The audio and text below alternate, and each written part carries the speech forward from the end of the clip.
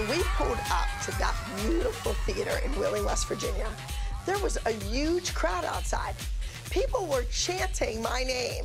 It was a little crazy. I felt like Justin Bieber for a minute. Think about that. See, girls, that's what I try to tell you.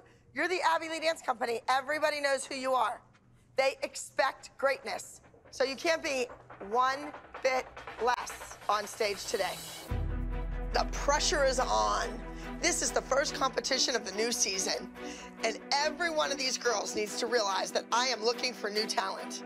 So they better prove to me that they want to be part of the Abby Lee Dance Company, that they want to win. I don't know, Nia. Your mom was pretty pushy. As Abby opens up the box of costumes, I just see that glimmer of yellow.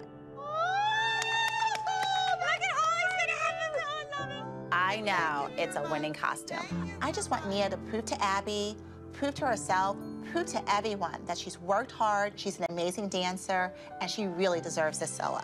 So you're doing your job. Your job is out there to go out and show, bring a win home for Abby and do your personal best. Abby said you got it. You can do it.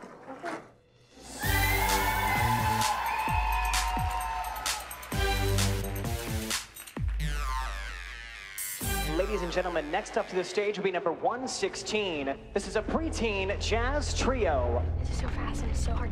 Don't be nervous, guys. We have to do this. We can do this. Kendall missed booty camp.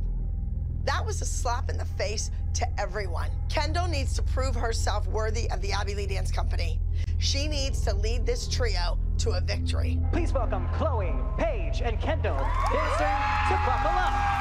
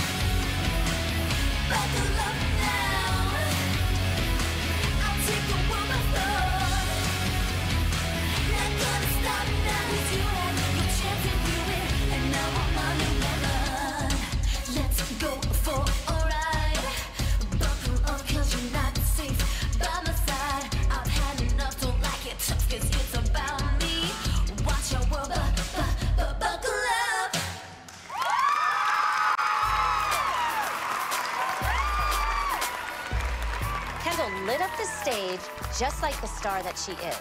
I can only hope that this trio scores well because Abby will never stop punishing Kendall for missing booty camp unless these kids win.